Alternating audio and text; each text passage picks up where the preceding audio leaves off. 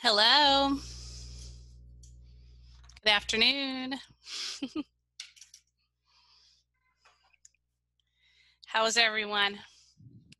Hello. Hello. I'm going to just wait like a couple more minutes and then I'll go ahead and get started. I keep on seeing, is it Jeff putting all of his stuff on Twitter? Yep, that I am. Yes, you're going to win prizes. That's good. You won I hope yesterday. so. You won Apparently, I already won a prize according to Mm-hmm. my supervisor. Yep. So you guys can put it on social media, on Facebook or on Twitter. We were watching both of them. So, yeah. I think this morning was good because some of the sessions were pre-recorded and I could sit there and pause them and go do something and then come back. Yep. That was like sweet. It Yeah, was, I actually really enjoy the live sessions though, personally. yes, I do too, but like you could get zoomed out. So I sort of like yesterday was like all morning live Zooms and then the afternoon was more pre-recorded and that, do you know what I mean? And then this morning it was flipped. So I Yeah, sort of like that. yeah, I get what you're saying though. Yeah, because you could get Zoom fatigue real quick. All right, so I'm going to go ahead and get started. If someone comes in, I'll just let you know that I'm getting like the doorbell. So this is just how to Hyperdoc. Just to get an idea, do any of you guys know how to Hyperdoc, or have you guys like seen Hyperdocs before? You sort of have an idea of what they look like. Some are saying no, some are saying yes. Okay, so I'll just sort of go ahead and start off slow and then we'll pick up and I'll show you some stuff. I'm going to put this presentation link in the chat and I'm going to make sure, because now that everything is changed on all of this, I get second guess myself. Did I look at it before? Do I know? So I'll put this in here so you have it. It's also in the actual presenters page that looks like this. And it is the first one. It says Hyperdoc presentation, so you can access it there as well. So basically, I got into making Hyperdocs more whenever I became a teacher and I wanted students to sort of take the reins, and I became more of like a facilitator. And Hyperdocs are great for distance learning because you may not be there with the student, but you can still guide them by using the Hyperdocs as a way to get them through. So some of the ways that you're going to see is I think I'm going to try to move you guys to the top here. There we go. You're going to see that basically all you need is your Google account. You'll need the internet. I could see if I was still teaching, I would have kids, even if they didn't have internet. If I had to give them a packet to pick up, I might even put some QR codes in there that they could use their parents' phone to, you know, look at a video or something like that. So I could Hyperdoc, but like on print, some form of technology. So of course you would need like an iPad or a Chromebook, or you know, the parent's phone or desktop. Some Google Apps knowledge, just knowing how to link things, and I'll go over that. And then websites to link to the Hyperdoc or other files. So it's just like you have to sort of think like, what do I want to have? And what I started to do is I had lessons, you know, over my 24 years of being an English teacher, I had lessons. But like I kept on trying to think of how can I take that lesson and scaffold it for my students so that I'm not teaching it, but that they're clicking on links, watching a video, being able to pause it, you know, write down some facts. You know, each learner is different. So one of the things here is it sort of shows you like a flow chart of like what you need to do.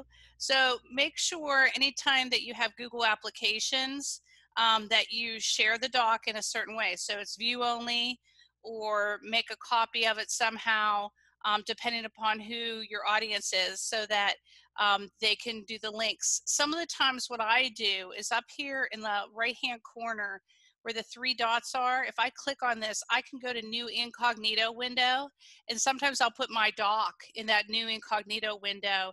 And if I have to sign in with a Google sign in, I'll use a student username and password just to see what it would look like on their end and make sure all the links work. So that's something that you could do when you do a Hyperdoc. Also, keep in mind when you're doing YouTube links, you have to make sure it works at the school, because some of the times you're going to be making hyperdocs at home, and I ran into it where you make a hyperdoc at home, you think it's all good, and then the kids can't get to the video. And also, if you use a video, make sure it's approved for WCPS, that you actually check that little box underneath, and then students won't have issues with that as well. So for Google Slides, I like Google Slides sometimes because you can insert different things like videos and have them watch it at certain times. I like docs for other reasons, and I'll show you some docs and slides that I did. I have somebody that added something in the chat. Sometimes if the video says restricted, they may have to sign to Google. That is true. I just thought about that, Anne, and I was going to say that later because I was like, that's a little too much information. But it is true that most of the time you'll find a kid has signed into their their YouTube on the weekend, and then Monday morning it was always inevitable. A kid would be like, I can't get into this, video, and I'd be like, you're probably signed into your personal account. Get out and sign into your WCPS account, and then they would be able to access it. And then some of these are going to be modeled for you, but these are things to sort of think about that you want to make sure students know how to use these materials that you're doing. If you notice, some of these are they have the lessons and they have different tasks and stuff like that. And using a Google Doc template is a really neat thing to do. So I'm going to show you. I always have on here before and after. So for the before, this would have been what I got. Like, I found this template. What I like about this template, it goes through the different ways to get the students involved in the lesson. For engage, they tell you insert like something at the beginning of the lesson, like a video, a quote, some hook to get them into the lesson itself. For the explore one, you're going to give them resources that they're going to explore on their own. And then for explain, they're going to use it to explain, you could use it to explain something directly, or they can use to explain what they've gotten up above on the other two. For apply, you could create like an assignment for students to apply what they've learned from everything that they've seen above. And then there is a share element. Usually I use Flipgrid or Wakelet or something like that for people to share. So if you can think of ways to share, that's great too. And then a reflect, where they actually go back and think about their learning. And that reflection part is so important for some kids. I usually would do like, they would look at everybody's share, and then they would reflect on what they learned and what they thought others learned as well. And I always wanted them to really think about that. And at first the reflect was a little bit, I'm going to say less than, impressive, but the more that they got into reflecting, it became more rich. So this was the before. That was just like what I had found.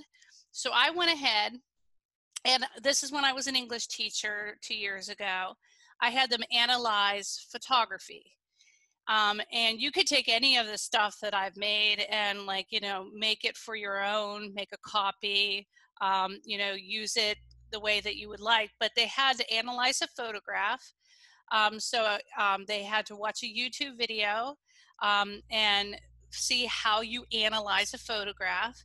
And then I had them look through the photos that they could look at, and then I had them choose a picture. So they actually just went through the photos. If they opened it up, they'd be able to see the photos. They could screenshot a photo. And then what they would do is then they would go to the slide, and start placing their notes. And if you see, this says copy of 051. This is actually what I would have put in their Google Classroom as well. So they could, if they wanted to, do it there, but most kids just opened it, made a copy, and then started to insert their pictures in there. And this is where they would be building all of like their information, and on each slide, I had them do something different. You know, they had different things they had to do. And for this one, they did, this was a slide presentation that I had that explained poetry. I did it for them live, but I put the slide presentation in there for them. This was prior to Screencastify, or I think I could have even done a Screencastify, this slide presentation, and they could have just watched me present it, and then watch it whenever they needed to. And then I had two different applies. I made sure that, you know, they went ahead and they read the photos. They came up with some noun, verbs, and adjectives for the photos. But then I also had them analyze it for other things. And we talked about technique and all that stuff. And then I gave them a rubric for sharing. So all of this was linked in here. And what's nice about this is if you look, this is just a Google Doc. The reason they made it blue in the background is they went to, and I'll go slower when I do that, they went to File, Page Setup, and then they went down here, and they actually just came up with the background as blue. And then what they did was for each of these, they went ahead and I'll just, they inserted a table, and they did two things like this, and I'm just going to say that. And I'm sorry, I'm clicking. I promise I am. I just don't know why it's not coming up. I'm going to do it again. Insert table. Maybe I didn't do it fast enough. I'm clicking on my mouse. It's acting funny. I'll do down here. Maybe it just didn't like that I didn't have an actual place to insert it. There we go. And as you see up here, what they're doing is they have one that is like a full one. So what I would do is I would go like this. You have your 4 lines, but this one, if you notice, is just a full one. So what you do is you just highlight the 2 of them, and then you go and right click on it. And can you see the merge cells there? Okay, sometimes when you right click on stuff, people can't see it on Zoom. You go to merge cells, and it will merge the 2 together and make it 1. And then you have 2 on the side. So I just always, when I found Hyperdocs like this, I just replicated how they looked. I came up with my own pictures, came up with my own colors that I wanted. Beth Dowden actually came up with this, and so I gave her credit. She came up with this lesson. This lesson that I did as a Hyperdoc was all paper. We had to copy all of the pictures, put them in envelopes, give every kid an envelope, you know, or groups an envelope. They'd have to get their picture. They'd have to fill out. But what happened is this came into a Hyperdoc and actually became very nice. The kids liked it because it was all just collecting their evidence. And they went to each of these things and each of these slides and different things that they went to. They just went ahead and took a screenshot and they put it into their final slide, which was this slide here. So it became just full of that. Another one is this one, I think is a slide. So this is a Google slide. It was about the art of the selfie. So it was like fun to do with the kids. This is one that I found. It talked all about what a selfie is. You had to watch all this stuff about selfies and all this stuff, but it was a really nice way to see how a Hyperdoc could be shared this way. It had much of the same way. What I did is I went ahead and showed you the after. So I kept the original thought. I did have, I did have most of what you have here, what I was showing you at the beginning. And then I did deviate. Like if you go between the 2, you'll see differences. And one thing that I did is I started showing them selfies of my family. So like this is me with my son and my daughter and my nephew. And so I showed them different selfies. I showed, you know, my daughter who loves doing selfies. And so I said, what can you infer about her? And so we talked about that. But what was nice is they were able to understand what they were doing for the assignment. So they were taking selfies, but they were actually doing them for an actual assignment that we were coming up with for audience tone, and it became something that was fun, but also something that they could do differently. So what questions do you have? Let me see. I see something's in the chat. Yeah, so Hyperdocs are Google Docs, which include hyperlinks to videos, slides, just adds more technology to the document. Yeah, it makes it much prettier. And what I notice is the more you can scaffold it for the students, the better they like it. They like that, you know, you tell them you're going to do this, then you're going to do this. Sometimes a hyperdoc could last 2 or 3 days or a week, depending upon how involved. This one that I did there, it did last a week. But as if you see, it was quite involved. And it was quite involved always. It was always a week one. Do they manage a lot themselves then? Yes, they do this a lot on their own. Sometimes I put the Hyperdoc in Google Classroom along with a Google form. And then if they have any questions, they fill out the Google form, they ask me questions about it, but they know that this is a self-paced on your own. And you know, I am there to facilitate and to answer questions. I am not there to, you know, be up on the stage teaching to them. Yes, so it's a lot less teacher teaching.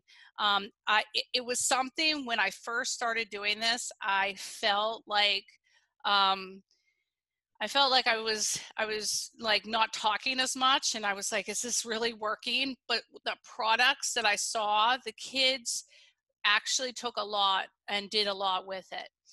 With balanced literacy and with distance learning, this is a great way to implement. Yeah, that's why I was like, I definitely have to do something about Hyperdocs, and it'd be a nice lunch chat for that. I gave you a couple more examples. Oops, sorry. A couple more examples. I actually had made a lot of my Hyperdocs, my units into Hyperdocs just for me to understand what I was doing. And I don't know if I have these ones linked. This one's linked, but it doesn't look like that one is.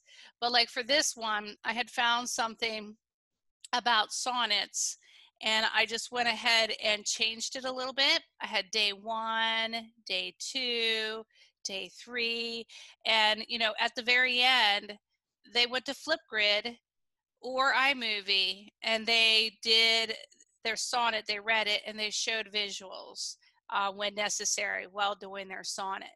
And I did like a sonnet on hot chocolate to sort of show them that it could be on any topic, but they looked at sonnets, they looked at them and analyzed them, and then we went ahead and wrote our own sonnet. So that was something that was nice as well. And again, if you look, this is basically like how you would use it. As students work independently, teachers acts as a facilitator. As a class, teachers can guide students through the steps, but I really like pulled back on it, which is nice because you can do that a lot with the students, especially with distance learning. You're sort of, you know, almost forced to. As groups, students can collaborate and work on Hyperdocs together. So I have had where students are on this, you know, 2 students are on a Hyperdoc together. And they can like see the different sections, and then flipped classroom or distance learning homework is really nice for this. When we first presented this, we've presented this to a lot of teachers. It was myself and another lady in Texas. We decided to get together and present this. So I took this presentation and sort of just took out her stuff, because she is an educator teaching at a community college in Texas. So she does a lot of more distance learning than I did at the time. And then these are some ways to collaborate via social media. I will tell you the Teachers Give Teachers website is really nice. They do have a Hyperdoc book as well, and I'll have to see why that link's not found. I might have to relink it. Sometimes they change their URLs. But they have a Hyperdoc book that's very nice that I would suggest reading. I read it and I really liked it. It just suggested some things to do. Also, maybe the Hyperdocs website, yeah, is right here. And then they just basically go over a Hyperdoc, and they give you some different people that have submitted Hyperdocs in there as well. I sometimes just built them from like the ground up, and other times I actually found Hyperdocs, looked for the type of Hyperdoc I was looking for, made a copy of it, and made it my own. But I always gave the person credit, like anytime that I did that. And then I did put some other things in here. I did a Hyperdoc podcast with Vicki Davis years ago, maybe 2 or 3 years ago. And I put that in there because it really has you sort of see a little bit more about what podcasts are. They also have some other things like a Hyperdoc library here, where they have different grades and different things that you can look up and see all the different Hyperdocs that people have made. It's a little crazy, but it is very resourceful to see. What other questions do you guys have? Let me see. I see something in the chat. Can you show us how to insert a Hyperdoc into a slide? Okay, yeah, I could show you that. No, I completely understand, because like I get the same way. I'm like, oh yeah, I think I know how to do that. Then I like try to do it. I'm like, I don't know how to do it. That whole merging thing, is hard for me sometimes. So I'm just going to go to a new presentation. And then if I'm doing a Hyperdoc, I would have my main slide, but I would go ahead and put new slide. And then I'm trying to make sure that I do this correctly. Are you just saying like how to hyperlink?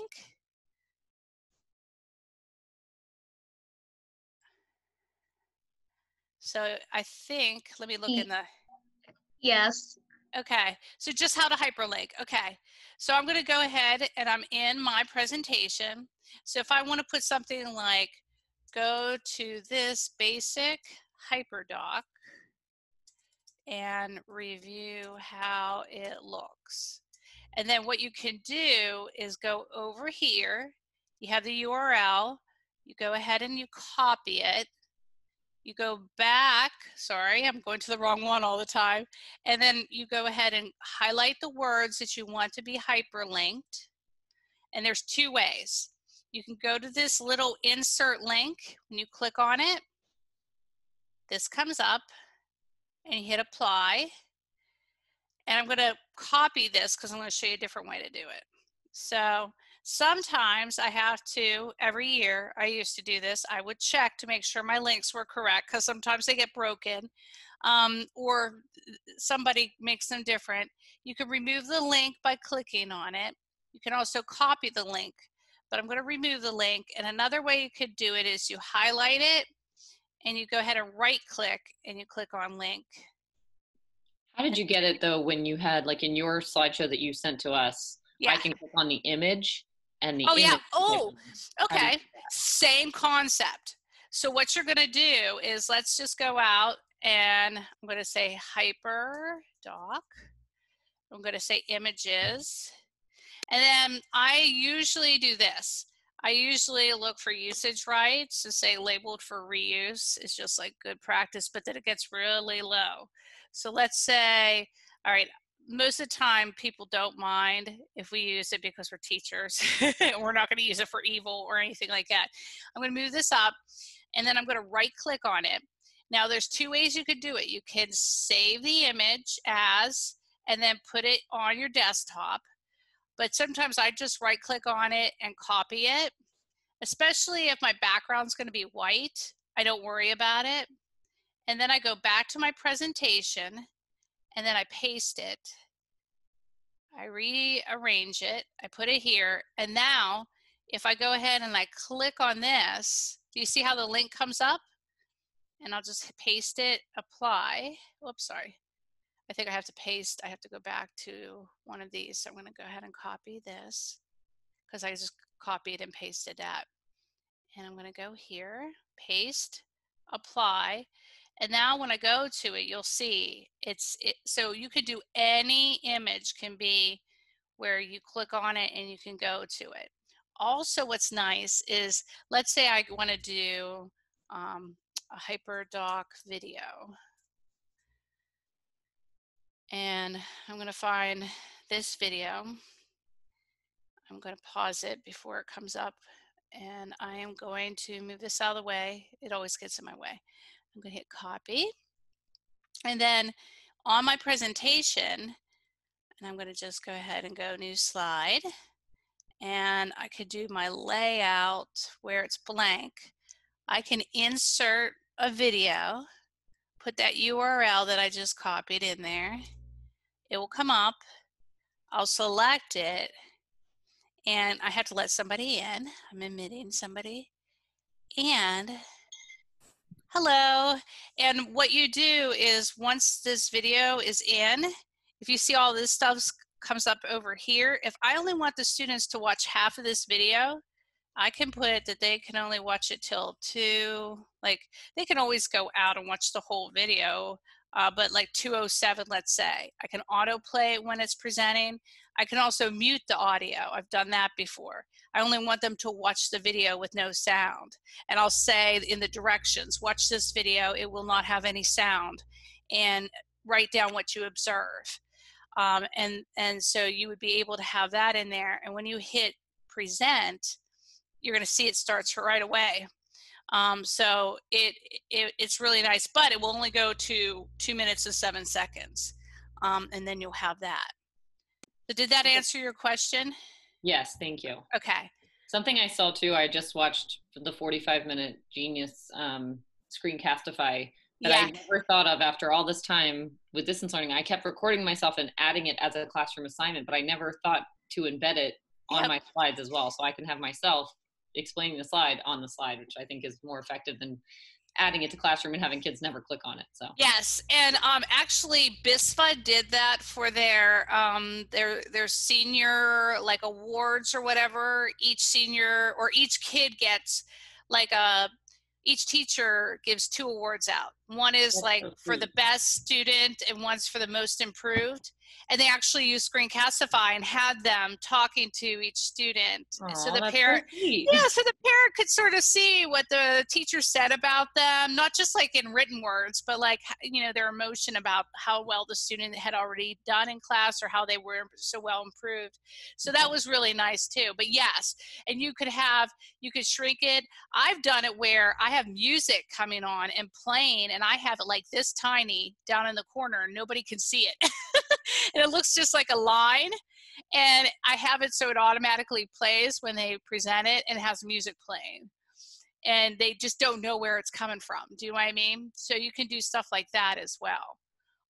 You know, that's is that the autoplay when presenting? Is that yep, what that's where it yep, comes up right on? here, when it says autoplay when presenting. And as soon as I feel like that's important for our videos as well, so that it automatically comes on, so that they don't just necessarily have to click it. Do you know what I mean? right. Like, is that a possibility for our own videos? Do you know? Well, the only thing is they have to have it in present mode. So, you know, your first slide, just say, make sure you have this in present mode to get the full effect. I also know some teachers put in sound, you know how you could put the little sound clips in, but you have to make sure each of those sound clips are given the anyone can view rights. For some reason, I noticed that over the first time doing it, I had that problem. I had to go through and click it for everything. Yeah, Katie Ling figured it out because we were like, what's going on? Why can't they do this? You know, but then we realized that. But yeah, again, you know, audio versus video, maybe having both because you have different types of learners, but it's really nice when you have the video of the teacher talking and explaining something, you know, pointing to it, whatever, you know, it makes it more, you know, where they feel like you're still there with them. So I would agree with that. Yeah, but you can about insert anything into a hyperdoc. But what I did is like I just looked for ones and said, I wonder how they made that, and then I would sit down and try to make it. And it just worked out really well. Like for example, if you go into a document, that's where you come in with some problems where you might not be able to insert a video. But this is what I do. So I have my video. Sorry, I clicked on it and it started playing. I have my video. So I'll go ahead and I'll take a screenshot of the video. And then I'll go to my document and then I'll insert an image, upload it from my computer. I'll go to my desktop. There's my image. And this, whatever you want, the video, you could have the front page of the video or whatever to be there. I'll make it whatever size I want. And then what I'll do is whatever I want to link it to. So I'm going to just use this URL again because I know that's one I can use. I'll just go ahead and link the image on there, but then the video will play as soon as they click on it. So for that one, it won't play, it will play the whole video, and then they'll see everything after.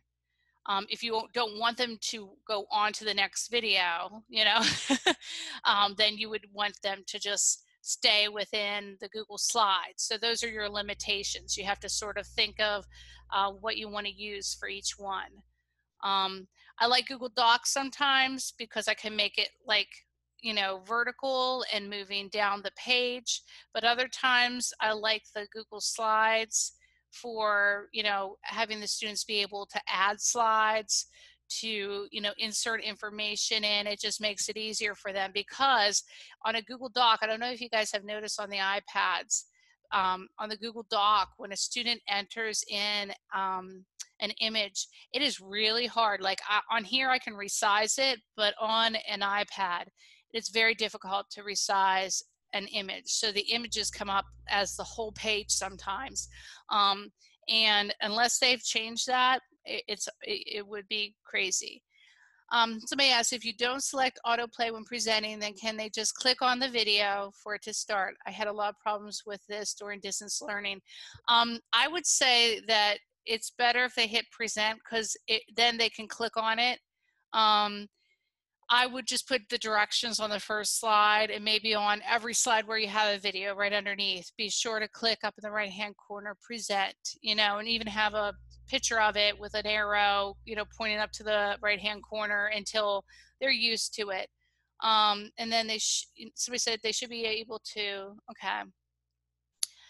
Yeah, just make sure that you keep it so that we said with videos, YouTube videos, make sure you try it at the school, not at home, because some of them, and make sure like on a YouTube video, like on this one, I need to approve it. I need to click approve, or my students wouldn't be able to view it. And somebody, Ann also said, make sure that they're signed in to their WCPS account on YouTube so that they can see YouTube. That's another thing that sometimes becomes a contention with just when you're building something like this. But it is very nice. You get a lot of great things from the students. I would say I tried to always give them choice. So for example, on that share option, I might tell them you could do a Flipgrid, or you can do an iMovie.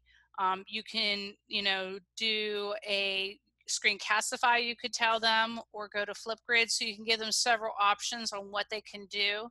That makes you go to two places, or they can insert their links in the final presentation. But what's nice is you get to see variety. And I always felt like with this type of lesson, where it was more the students going through their journey and then showing me what they learned, it wasn't the same stuff I was getting from each student. I was getting individualized thinking.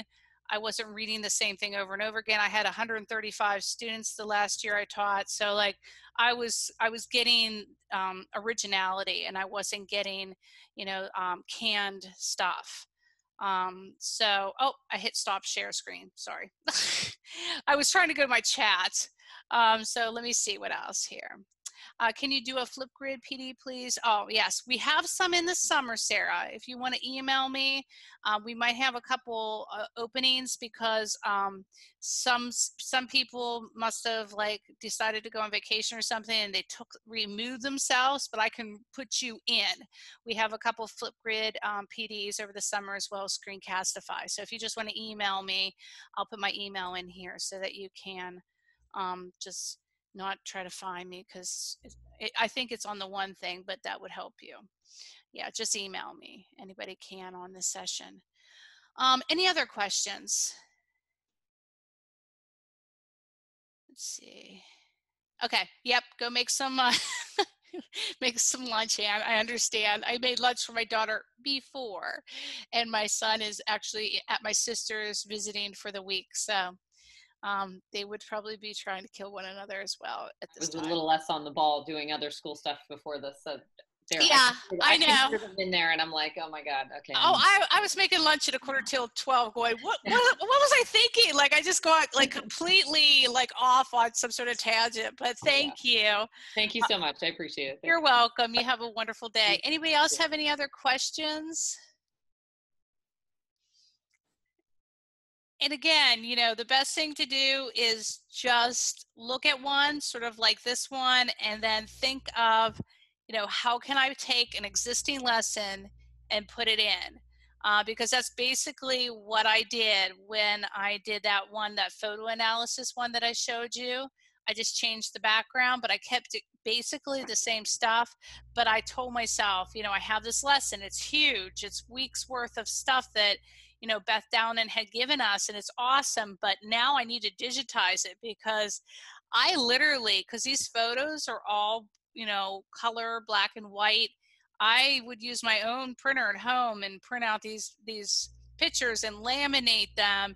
And of course, students would destroy one or drop one and go under something. So I was always trying to replenish those you know, those little envelopes every year. So this was nice to have it so that I didn't have to do any of that. It was all put in here, and it was all, you know, digital, that they could look at it and access it at their leisure. And if they wanted to change their picture, you know, at 9 o'clock at night, they could, and they would just go ahead and redo the one thing they did in class, and they didn't have to wait till the next day to get the envelope to choose a new picture. So it just gave them some options at home to do some of the work. All right, so any questions? I don't want to end early unless you guys don't have any questions.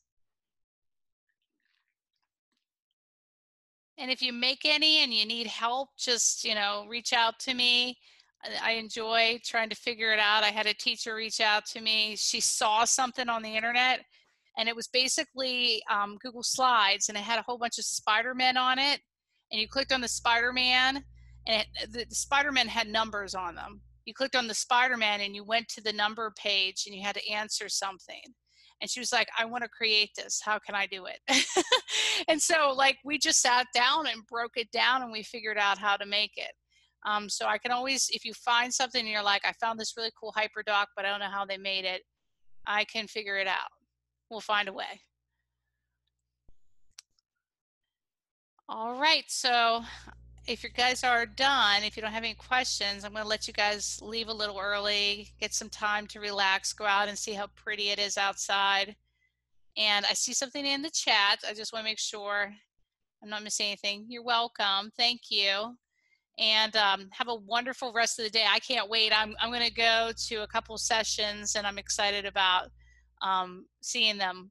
So, and make sure that you guys go on social media and put your hashtag WCPS Maryland. It's MD Learns. I'll put it in the chat. If you do that, you can get prizes. We're giving prizes away each day. So let me put that in, WCPS MD Learns.